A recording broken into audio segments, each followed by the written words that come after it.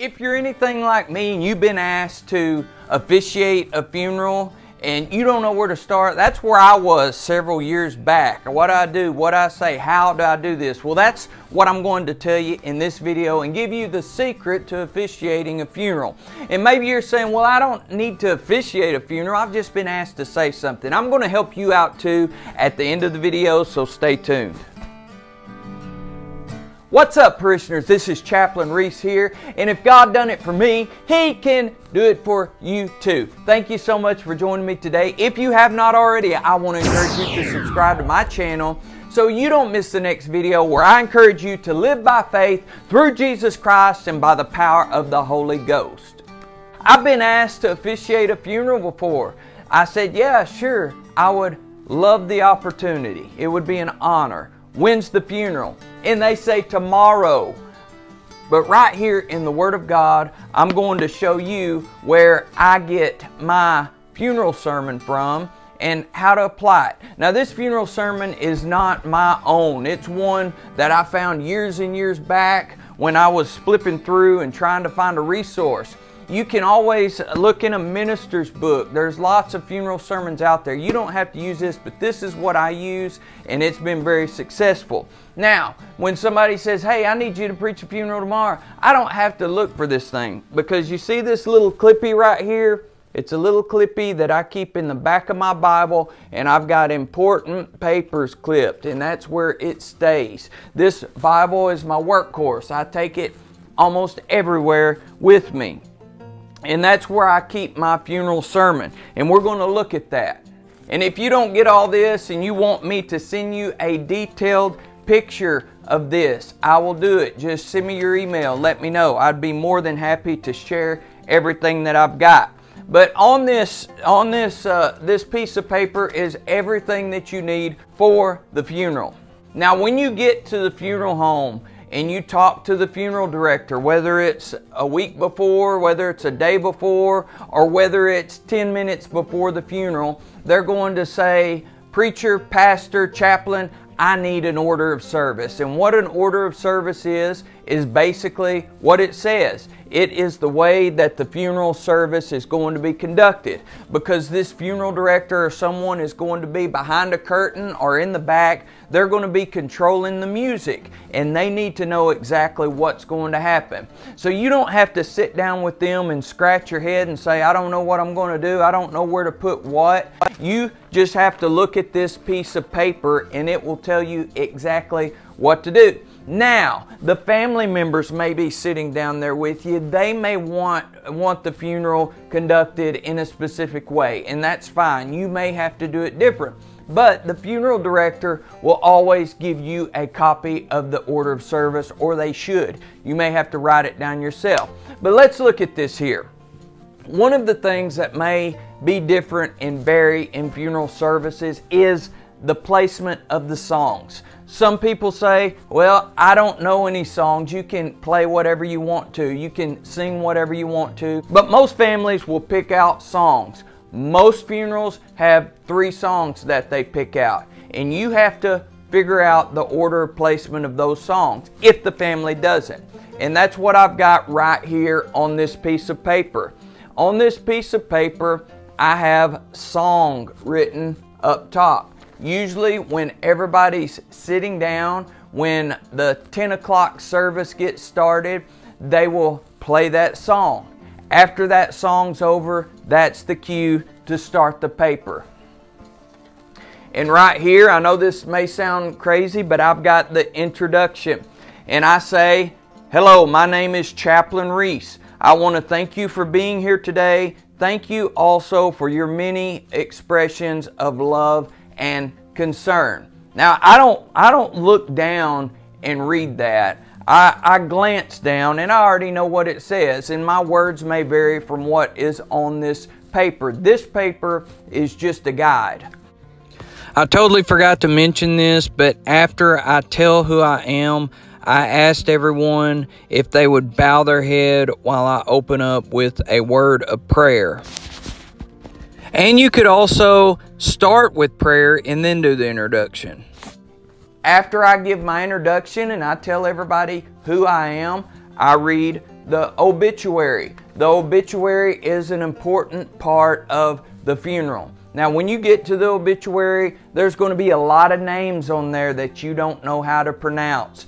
So beforehand, you need to read the obituary. You need to go to the family member that's sort of in charge of everything, and you need to say, hey, how do I pronounce this name? And you may need to write it out a different way than it's spelled on the paper. And then when you're up and you're reading it, if you mispronounce the name, you mispronounce it. You just need to go on. You don't need to stay on it a long time. You just need to go through it and go on. Most people will be used to you mispronouncing their name if it's that tough anyway. After the obituary, there is usually the second song. So after I read the obituary, I put it down on the podium where I keep it in my hand, and I step back away from the podium so everybody knows that I'm not going to say anything else and a song is playing, and it also notifies the funeral director that I'm stepping back, it's time to play the song. After the song is over, I step back up to the podium, and then I start my message, my sermon, and it's right here. I'm going to go over it briefly with you. I've got this written down, but like I said, in the past 4 years, I've preached probably 50 to 100. I haven't been counting, 50 to 100 funerals. And I've got this down pretty good to where I can casually say it. Because when you preach a funeral, you don't need to just get extremely excited and loud. It's more of a calm and solemn event. And here's the way I start off. The death of someone is never easy, but gathered here today, we can show our love and concern for each other, and we can share the memories of Miss Harris. And we can look into God's Word for comfort and guidance that we need. And now that Miss Harris is gone, you may be asking yourself, what now? Because there's a void, an empty place in your heart where she used to be. But I want to encourage you today to look to God's Word, and I want to talk about 4 pillars of truth that you can stand on today. Okay, let me stop right there. Now, there are people that I preach funerals for that I have never met before. There are people that I preach funerals for that I've only met one time. There are people that I preach funerals for that I have known for a long time. But during this sermon, this message, you always want to put in stories of that person. People always say, well, this funeral, it's not for them. They're dead. It's only for the family. It is for the family, but you're showing honor and remembrance of the person who died. That's basically what the funeral is.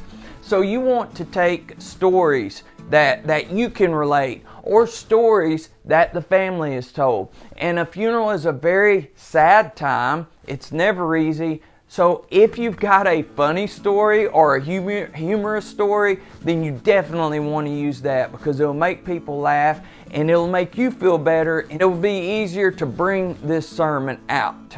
You say, how do you do that? Well, for me, I usually go to the first time that I met the person. I talk about some of their attributes. Like when I would go visit this one lady, I talked at her funeral, and I said it was just like going to Grandma's house. I would walk in, and that screen door would slam behind me, and she would say, you need to go in there and get you some cookies or find something to eat. And everybody just laughed.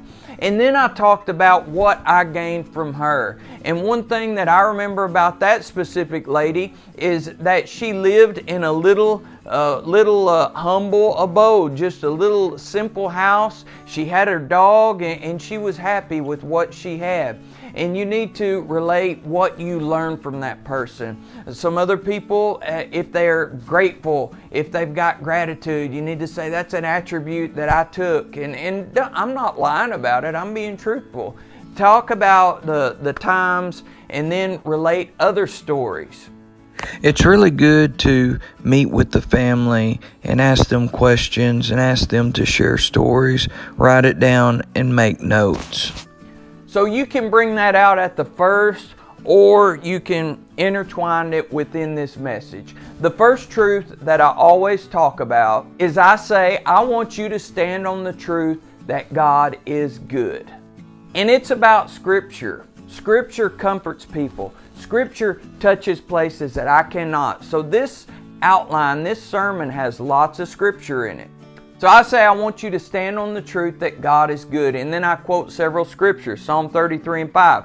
The earth is full of the goodness of the Lord. God is good. Psalm 34 and 8. Oh, taste and see that the Lord is good. God is good. James 1:17 says, every good gift and perfect gift is from above. God is good and He sends good gifts. But then there's people that's going to be there and say, well, if this person suffered and died from cancer, where's God good in that? And that's when I say, Chaplain Reece, if God is so good, why is there coronavirus? Why is there death? Why is there destruction? Why is there riots? Why is there all this? And I say that we live in a fallen world, and each and every individual has a free will to make their own decisions. God has given us that ability. But John 10 and 10 says, the thief cometh not but for to steal, to kill, and destroy. But Jesus said, I am come that you might have life and that you might have it more abundantly. Even though the devil's bad, even though the world is bad, even though some people are bad, God is still good. The second truth that I want you to stand on is that God loves you. John 3:16, we can all quote, for God so loved the world that He gave His only begotten Son, that whosoever believes in Him should not perish but have everlasting life. John 5 and 8, but God commendeth His love toward us in that while we were yet sinners, Christ died for us. 1 John 4 and 8 simply says that God is love. And then I go into the application. Sometimes when something bad happens in life, we automatically feel like God doesn't love us. But God demonstrated His love toward us. He showed His love by sending His only begotten Son, Jesus Christ, to die and suffer on a cross so that we could be set free from sin and saved. So the next time you feel like God does not love you, remember the love that was shown in the ultimate sacrifice of His Son, Jesus Christ, the ultimate illustration of love. Life can be extremely hard, but stand on the truth that God loves you. Now let me stop right there. A funeral is a wonderful opportunity to minister to people who are lost and in sin. But I've heard so many times, and I've been to funerals too, to where the preacher was just talking about hell and just urging people to get saved. And there's nothing wrong with that if you're led of God. But it leaves a bad taste in some people's mouth. I've heard people say, well, hey, you know, that's not right. Them just harping on turn from your sins. And it shouldn't be about that. And I understand where people come from with that too. And I believe that it should be about that. It should be about urging people to get saved. But the Bible says that we are to be wise as serpents, but harmless as doves. So in this message and in my messages, I am telling people that, and I'm letting people know that, but they don't realize it. Does that make sense? And here's the example. These verses that I'm using are verses about salvation, which leads me to my third point. I want you to stand on the truth that God will help you. Everybody needs help. We can't do this alone. 2 Corinthians 1 and 3 says, blessed be God, even the Father of our Lord Jesus Christ, the Father of all mercies and the God of all comfort. God wants to comfort you. 1 Peter 5 and 7, we've all heard this. It says, casting all your care upon Him, for He careth for you. Matthew 11:28, Jesus said, come unto me, all ye that labor and are heavy laden, and I will give you rest. Take my yoke upon you and learn of me, for I am meek and lowly of heart. My yoke is easy and my burden is light. God wants to help you. And one of my favorites that I quote so many times is in Psalm 121, 1 and 2. And it says, I will look unto the hills from whence cometh my help. My help cometh from the Lord, maketh heaven and earth. God wants to help you. And I know it's hard when you lose someone, but I want to encourage you today to look to God for help, comfort, and strength. And lastly, God has a plan for your life. And right here is my part where I replace, you're going to burn in hell, you're going to die, you don't want to end up a sinner that's lost in their sins. I replace it with this part right here, that I want you to stand on the truth that God has a plan for your life. I usually look over at the casket and I say the person's name. I might say some of the things that they have accomplished in their life, and I say God's plan is fulfilled for this life, because whether they're a sinner or a saint, whatever it is, it's done. God might not have had His plan, but their life is done, is what I'm basically trying to say. But then I say, but you are all still here. We're all still alive, and we all still have a life to live, which means that God is not finished with us, and we must go on. And another thing that you can slip in there is you can talk about your own life for just a brief time. It's not about us, but you can talk about your own life and how God began to fulfill His plan in your life, and you got saved, you got delivered. I've talked about being on drugs and alcohol and stealing and lying in funerals, and how God saved me and He changed me, and here I am preaching this funeral today. And that's a way that you can reach lost people. You can talk to lost people in a funeral without getting down and dirty in their face. Does that make sense? Am I okay with that? And then I talk about that verse. The Bible says, let a man examine himself. If you were to examine your life in the past up to this point, what does it look like? Is God pleased with it? Is God fulfilling His plan? And if you were to look in the future, what does your life look like? Are you going to live out God's plan? Because He does have a plan for you. So then I go to my conclusion. The next weeks and months are going to be extremely difficult. The next holidays without Miss Harris. But I want you to always stand on the eternal truth that God is good, that God loves you, that God will help you, and that God has a plan for your life. If you're having trouble and you need somebody to talk to, you need somebody to pray with you, you can come to me after the service, and I would be more than happy to minister to you in that way. Just let me know. That's what I'm here for. I keep a diagram of the 5 stages of grief in the back of my Bible also to counsel if anybody. If we could all stand, I'm now going to close in prayer. And then I pray. It doesn't have to be a long, eloquent prayer. Just pray from your heart. I usually pray that God would comfort these people. I usually pray for God's will. I usually pray for peace and strength, and then I say amen. And that's where the last song comes in. A lot of times I take my guitar out and I sing a song. I play Amazing Grace at the end of the funeral, or the funeral director will play a song. You step back, and after the song is over, you can step up back to the podium and say, at this time, I'm going to turn the service back over to Smith Funeral Home or Roller McNutt Funeral Home. And that's when the funeral director comes to the front and says, this concludes the service, and they start sending people around in front of the casket. And then the preacher usually stands by the casket, either at the foot or at the head. I've stood at both. I don't know which one is proper. And it's coronavirus, so you may do it different now. But I usually shook hands, hugged people's neck, whatever they needed at that time. Now, you may have been asked to preach the graveside service too. Graveside services are usually relatively short and to the point, And during this time at a graveside service, usually what I would do is tell a Bible story, read Psalm 23, play a song on the guitar, and have a word of prayer.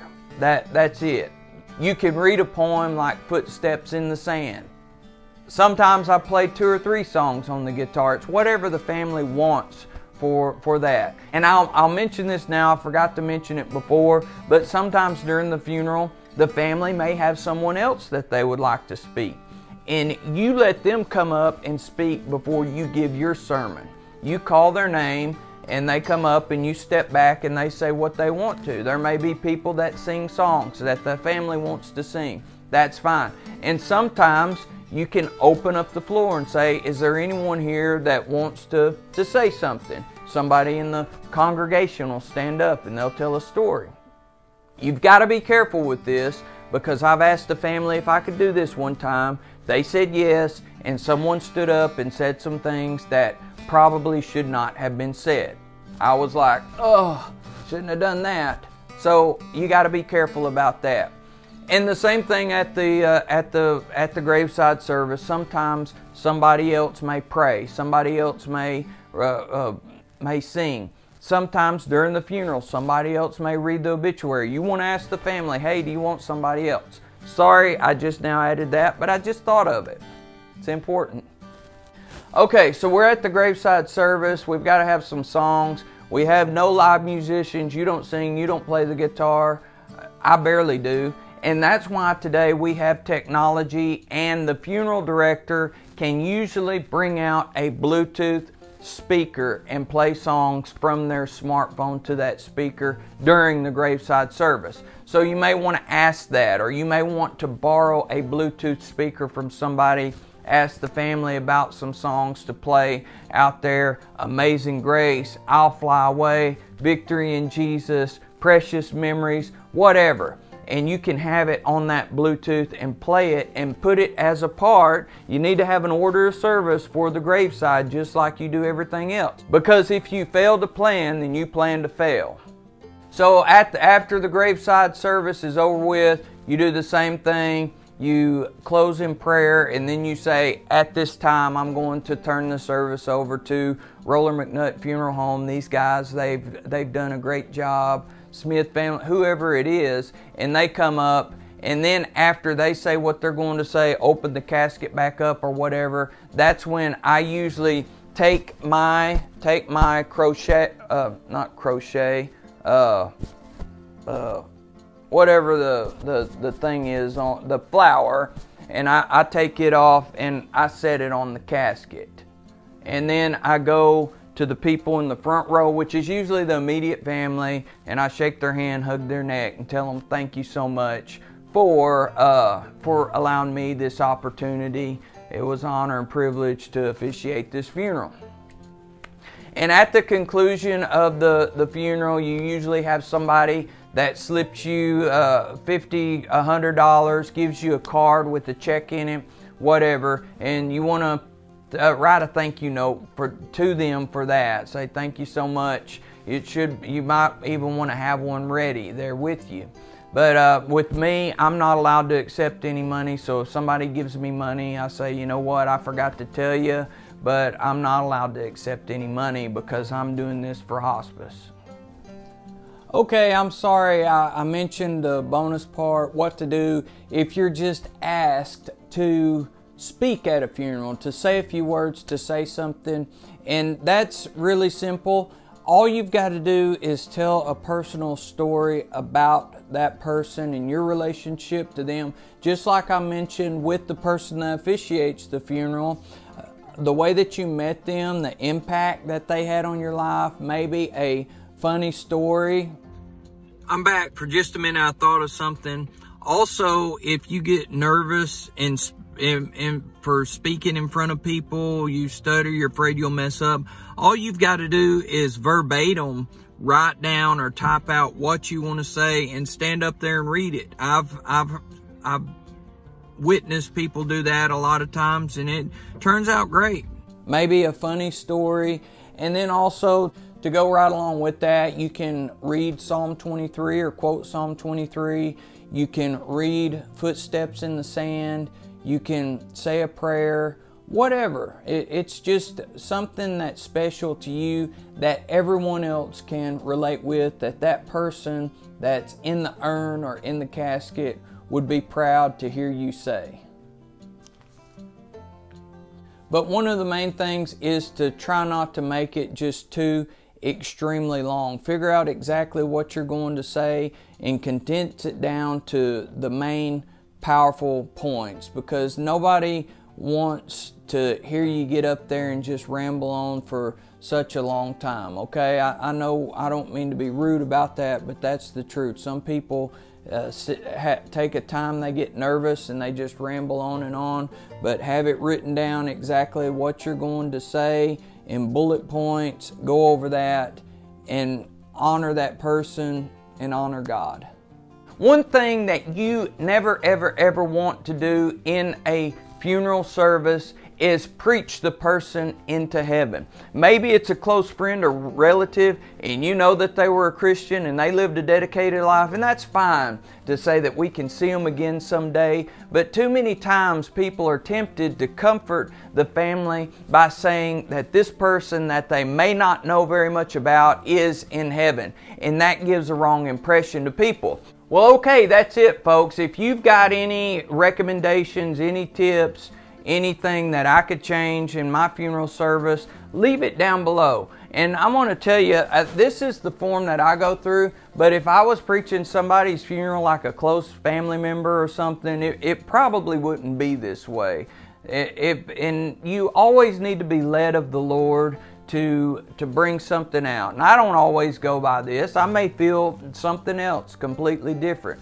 This may be a little bit long, but most of the times when it's just me, my part of the funeral service is usually about 30 minutes with the songs and everything. That's it. And I tell the family that. I say what I've got to do, what I've got to say usually takes about 30 minutes. Anything else is added on to that. That's why if you have a funeral where it's really long, you've usually got multiple people coming up and saying things. But with this, what I've got right here is usually around 30 minutes, maybe 40 minutes at the max. So you need to bring that out and let them know that. And I hope this has helped you. If you got any questions, let me know. And if you would like hey Mace. And if you would like for me to take pictures of this outline right here, I wished I could say I'd type it up and send it to you, but I probably won't have time to do that. But if you would like for me to take pictures of it, everything that I've got on here, and send it to you, you can copy it down, or you can go to Walmart and have it printed out and put it in your Bible so you've always got it. You never know when you're going to need it. I would love to help you with that. Praying for you. God help these people that may have to officiate the funerals, because they're very important. And this is Chaplain Reece signing off. Don't forget to read your Bible and pray every day. Don't forget, I love you and appreciate you, and I'll see you in the next video. All right, one of the most important things that I have to do is I have to take my funeral sermon and I have to put it back in here, because if I don't, I'll get asked to preach a funeral and I won't know where that is. So I've got to put it back in there. And I've also got the stages of grief and a few other things in here. So I got that.